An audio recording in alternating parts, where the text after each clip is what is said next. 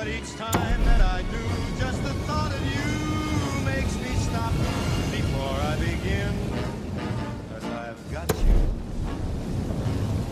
under my skin.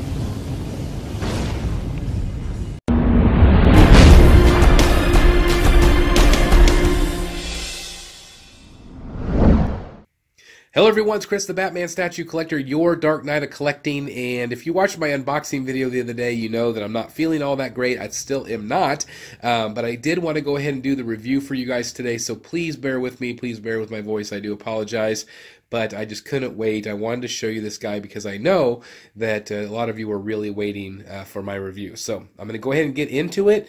I'm going to start with the base as always here. The base is really well done. It is really big. Lots of detail here. It is all one piece, which I was kind of surprised about because a lot of the other bases, like maybe Noel or Deathstroke, this front figure actually came off, but this one doesn't. There was also a little bit of controversy whenever people were first starting to get it because this flower here on the front, the flower is black. In the prototype, it does show kind of a purplish pink. I am actually kind of glad they changed it. I think the black looks better because it actually seems like it fits the statue a little bit better. So that's just my opinion. Lots of detail throughout. You can see kind of the grays. You can see the tan colors. The gold here looks really good as well with these windows. I really like this base. I'm going to go ahead and try to spin it around for you guys here so you can see some more of the detail here. It's kind of at an angle. It's kind of like a Leaning Tower of Pisa, kind of. Really like this base. It matches the color, and it matches the gold of the other bases that I have. So I'm really glad about that. This is a tall base. It's very different from a lot of the other bases in that respect because a lot of them are flat and kind of wide. This one's kind of wide and tall at the same time. This one does take up a little bit more room in terms of depth because of the way it is designed. Now, I do have those dimensions for you, and I will share that with you right now. I'll kind of back up a little bit. So, the statue itself is 15 inches deep. So that is basically if we go from this corner right here to the corner back there, that is approximately 15 inches deep.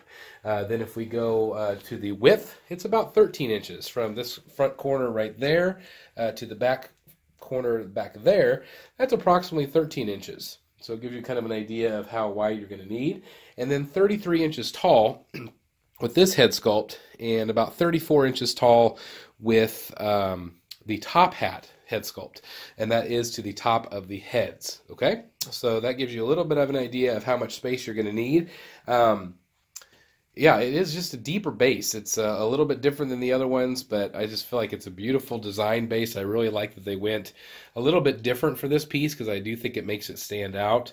The stonework here just looks phenomenal. All right, so here, I'm going to go ahead and just show you Scarface here. This is the store exclusive Scarface. Really well done. I really like him.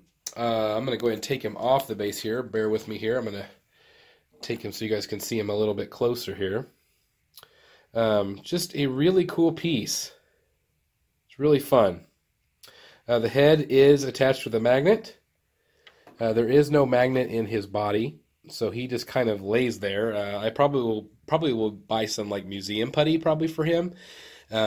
But I really am glad I have him because I know Prime 1 is probably not going to finish this line out. They said that they could possibly, but I wanted as many villains as I possibly could, and of course Ventriloquist and Scarface is one of my favorites, so I knew I had to get it directly from Prime 1, and I'm really glad I did. So that's him. So let's go ahead and get to the actual Joker figure itself. I wanted to show you some of the detail here on the spats and the shoes.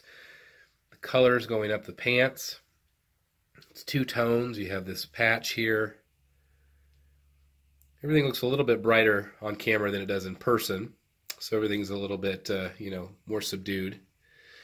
But lots of great detail, lots of wrinkling in the pants. You can actually see all of the texture here. Really impressive.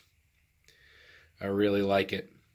Now the chain here is real. This is a real chain. So I think that's a nice touch there. It adds to some realism on him. And then here you can see the buckle and the vest itself. Again, you have that nice texturing throughout the buttons. Everything looks very real. Now this flower itself is painted that pink color. You have the bow tie. And let me go ahead and go back a little bit here and show you the back side with those tails. Now you're going to notice here some of that stuffing coming out. I love that they did that. That's such a cool touch. Really impressive from Prime 1 there. And in the back side, of course, this is a side you won't really see. It's got that same stuffing here along the seams. I talked to one collector and I felt so bad for him. He actually thought that that was an error and he scraped all of that stuffing off. I just felt so bad.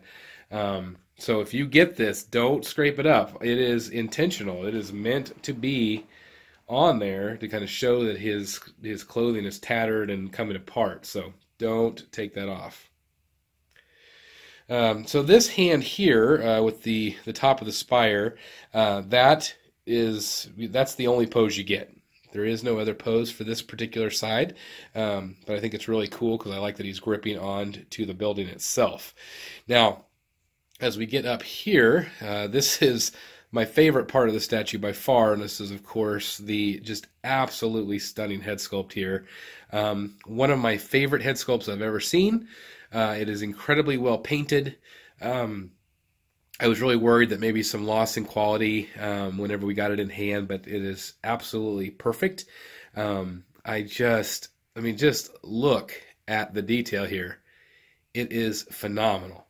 Absolutely phenomenal. This is the Mark Hamill Joker. This is the perfect animated series Joker. This is the Arkham Knight Joker. This is all of it rolled into one. And I just feel like it's absolutely perfect. This is a dream piece for me, as I mentioned, and this is why. That head sculpt right there, just phenomenal. Now, of course, this hand here is the hand pointing to his temple.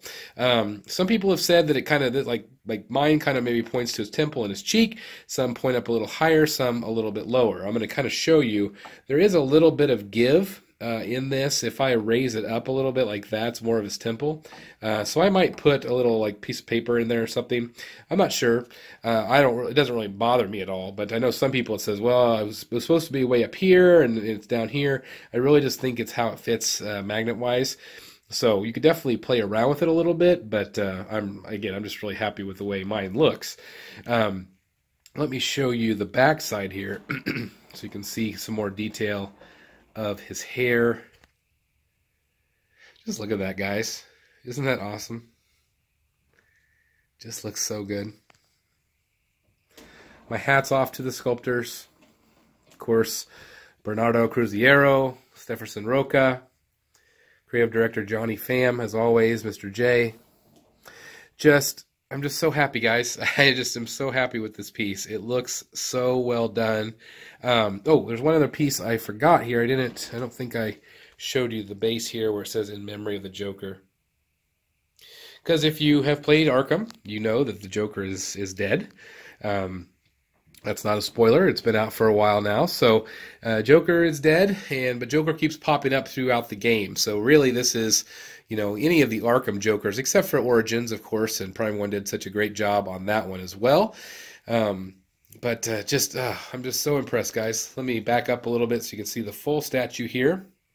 All right, what I'm going to do is I'm going to show you all the different swap outs so you can get an idea of what that looks like. All right, guys, so this is the second switch out here. This is the arm up holding the gun. Now, the gun is the hand of the gun, is a separate piece that does come out like that. And it just looks really cool. This is probably my second favorite pose. I might switch this particular pose out quite a bit, but I did want to give you kind of a look here, see if you like that look a little bit better. But it's really dynamic. I really like it. The gun is massive. It's just a really big gun here. Really cool. So that's the second look. Let me show you the third look. All right, so here is the third look. His arm is down, and he's holding the AR gun, the machine rifle. I'm not exactly sure what it is, but let me show you some of the detail on that gun. Looks really cool. Again, the hand and gun does pop out, but really impressive. A lot of detail. I like the blue wire there. Just a really cool gun. This, of course, again, is a really cool pose. I have heard of a couple of people that had magnet issues where they reversed the magnets in this particular arm. So it wouldn't fit together right. I had no trouble at all in mine. I know a lot of other collectors have had no issues whatsoever, so I think that that was very hit or miss with just a few of the pieces, but I do think that most of them are going to be just fine. I'm going to show you again some different angles of him.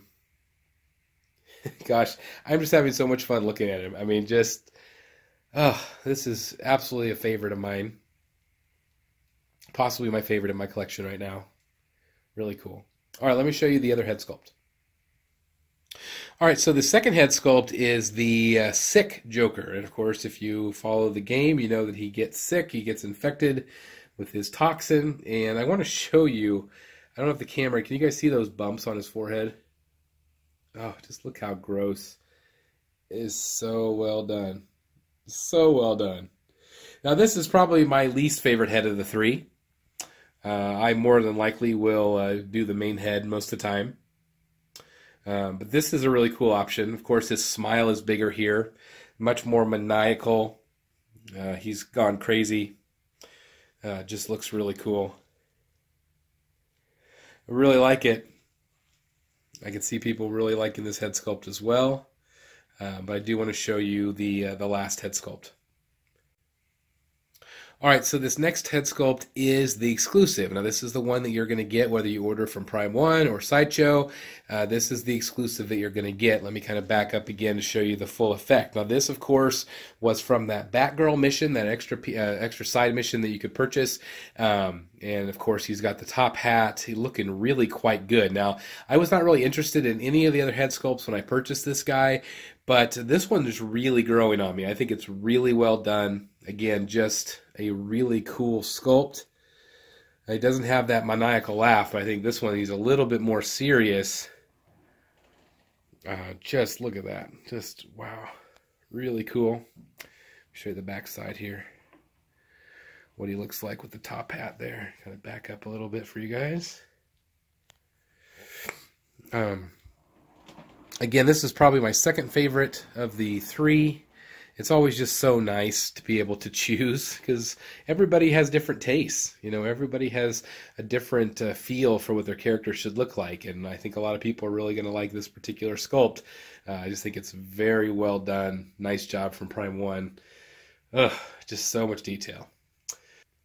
All right, so I did want to show you real quick because I know you guys were interested in seeing him in the actual collection itself, seeing the sizes and things like that. So Joker does sit back further than most of the other figures. You know, most of them are at the very front of their bases, so he stands back just a little bit more. So I've pushed Batman back a little bit, and it looks really good together, I think. You know, Joker sometimes appears a little undersized because of how scrawny he is, but I think he's really quite fine. If you look at him next to Scarecrow, looks really good there. Again, that purple really pops, just a tremendous amount. Kind of show you the others here. The ones that I still have in my collection here. Give you kind of the full view here of what Joker looks like in that collection. Sorry, it's kind of hard to give you a wide shot here, but hopefully this gives you an idea of what he looks like. And I cannot say enough good things about him. All right, guys, so my final thoughts on this piece. This piece is absolutely epic. This is, in my opinion, one of the greatest Jokers ever made by any company. You know, looking back here at my Sideshow collection, that Joker back there, that's always been a favorite in my collection, and I absolutely love it. But it pales in comparison to this Joker, in my opinion. I feel like this is the greatest Joker that's ever been produced. I think it's phenomenal. I want to thank Johnny Pham for the art direction, and of course Bernardo Cruziero and Stefferson Roca for their amazing work that they did on this piece, and lots of other artists that worked on it as well. I just think it's absolutely phenomenal. I give this piece a 10 out of 10. It is quickly becoming a favorite in my collection, if not the favorite piece in my collection. I'm not exactly 100% sure yet, but oh my gosh, I just absolutely love him. Now, they are coming out with a Liber Mayhem Joker as well. That will be a day one pre-order for me. But I know a lot of people have said, which Joker should I get? I think that either one of these would be great. I also think the Arkham Origins Joker is very well done as well, but I just don't think it's as good as this one. I really like it, but I just prefer this version of the character more. Again, just personal taste. But again, I feel like you couldn't go wrong with either one of these Jokers. If you're a Joker fan and you have the means to do so, I know not everybody has the space or the funds to make these happen, but if you do, I definitely recommend this one. I feel like this is the quintessential Joker, as I mentioned. I feel like it's phenomenal, and I am just so incredibly happy that he is part of my collection, and I hope that he can eventually become part of yours as well.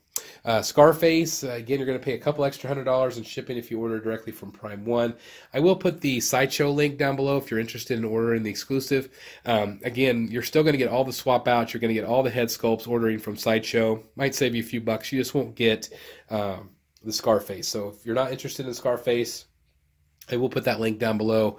That does help the channel out tremendously, so if you use that link, thank you guys very much. And just thank you guys for watching. Thank you for bearing with me today with my cold. I really appreciate it. If you did enjoy the video, please give it a thumbs up. If you're new to this channel, please consider giving a subscribe to this channel. I think you're really going to like the content and the other things that I talk about in the Batman world. So I just can't thank you guys enough. And if you want to take it even a step further, you can ring that notification bell. That does let you know anytime I post new content, and you'll be the first ones to be able to watch the stuff that I put out. So again, I just cannot thank you guys enough for all of your support. Thank you guys for watching. Thank you for your interest. It just absolutely means the world to me. Again, this piece, 10 out of 10 from the Batman Statue Collector. Thank you, Prime 1 Studio. Thank you, Sideshow Collectibles. This is just an absolutely phenomenal piece, and I am just so incredibly blessed and happy that he is in my Batcave. As always, guys, thank you so very much for watching. Please like, comment, and subscribe. And as always, I'll see you in the Batcave.